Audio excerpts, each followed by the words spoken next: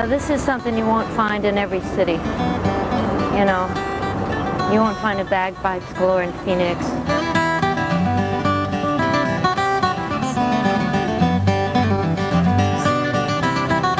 Tourists along the Royal Mile can't help but notice that this street isn't just about buying Scottish products.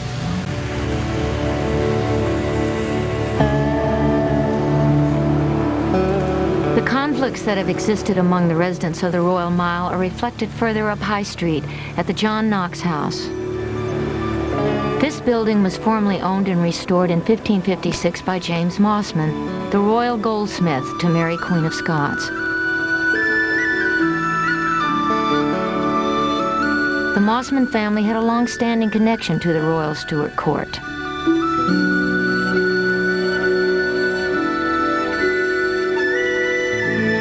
At that time, the Protestant Reformation was sweeping Europe and Edinburgh, dividing the nation between Catholics like Mary and the Protestants, who were led by the feisty Scottish Reformation preacher John Knox. James Mossman was a supporter of the Catholic faith and the Queen. The Mossmans lost their fortune, their house, their position in society and their royal office because of their support of Mary Queen of Scots. She basically was on the losing side. Mossman was considered a traitor by the winners, who after assassinating Mossman moved John Knox into this highly symbolic residence. At the heart of the Scottish idea of democracy is our friend John Knox. We can't get around this because the whole Reformation thing was about respect of individuality and individual knowledge and individual choice, you see. Now, when Knox clashed with Mary Queen of Scots and people like James Mossman, one of the big issues was on royal authority. You see, Mary believed that God appointed the king or queen to rule over the people, right? But the Scottish tradition was that sovereignty came from the people. It was the will of the people that enabled somebody to be king or queen. And if that king or queen let you down, then it was your right, maybe your responsibility, to get rid of them and put somebody else in their place who was going to do a better job.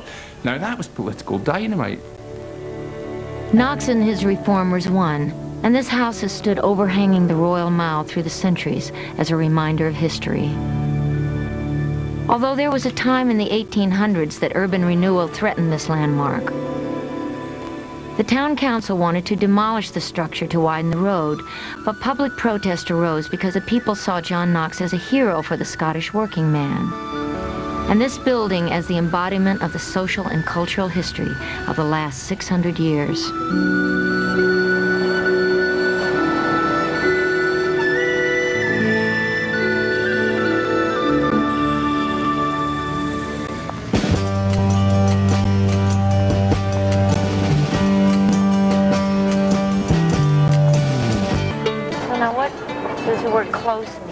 Well, it could be a small alley leading up to either shops, but there are not so many shops now, but in old times, like this is a great example, New Assembly Close. And I mean, we're walking up here, and when you eventually come out, you see a delightful little Georgian mansion. Oh, yeah. Isn't this delightful? This is beautiful. Yeah, this is it's so surprising. You would think a house like this would have a large garden or grounds, but I don't think it ever did have. I haven't done enough research into this particular building, but there was probably a garden at the back going down, maybe to a sort of orchard or something. This is one of the things I love about the Royal Mile, is the discovery. And for scholars, discovery means a trip to the National Library of Scotland. Emmylou Harris. Oh, Dr. Brown. How nice to welcome you to Edinburgh and to the National Library of Scotland, one of the great libraries of the world. Great. What we're going to do is take you into the strong rooms and let you see some of our great literary treasures. That's fantastic. Marvellous manuscripts of Burns, Scott, Carlyle, things like that. So do you like that? I'm not going to find the latest bestseller and be able to check it out, right? Well, you'll find some of these things, but don't try and take them away, otherwise you'll be arrested. The library has more than 7 million books in its vaults.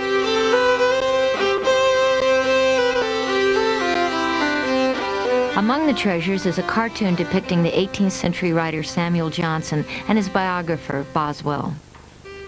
In 1773, on their way to the Hebrides, Boswell and Johnson met in Edinburgh, and there was a famous episode when they walked up the high street, and the caption is taken from Boswell's journal.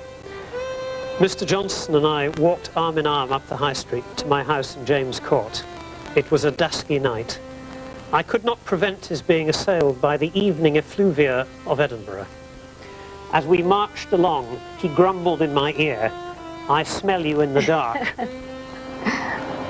That's wonderful. I guess it was a smelly town. Now, come and see one of our larger collections. The Minto papers begin down there in blue. They run all the way up here. They run all the way down this wall. They run all the way down this wall. They come all the way up here. They go all the way up there. They go all the way down here. They go all the way down here. And they end up down there with the blue volumes. One single family collection.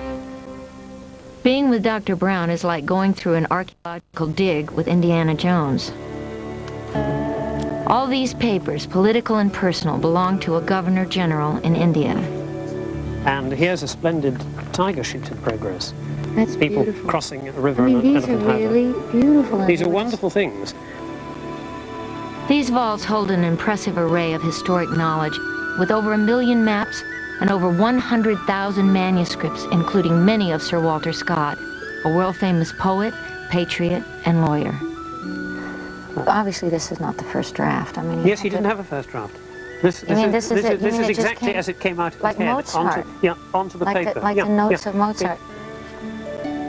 From being the most famous poet in Europe, Scott suddenly, in 1814, emerged as a novelist of tremendous power with Waverley, which Really? manuscript we have. But this is the manuscript of a slightly later novel, The Heart of Midlothian, which was published in 1818.